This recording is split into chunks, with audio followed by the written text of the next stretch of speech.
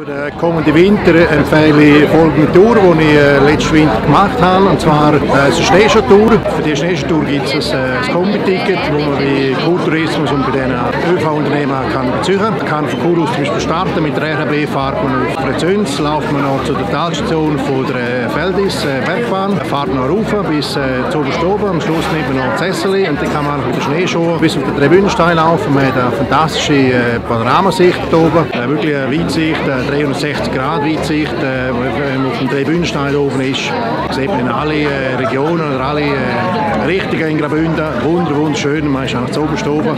Man kann dort noch etwas trinken, essen und dann fährt man mit dem Band wieder auf Chur runter. Ein kleiner Geheimtipp noch, wenn man in Feldis ankommt, auf der Alp Raguta, dann kann man dort noch entweder Schlittschuh fahren auf dem Eisfeld mit einer fantastischen Sicht auf die Piz Beverin, oder man kann in der Skihütte Feldis dort noch einen feinen Kaffee trinken, einen heißen Schoki und etwas essen und sich dann stärken, bevor man dann auf die Tour geht. Die Tour ist natürlich auch machbar in die andere Richtung.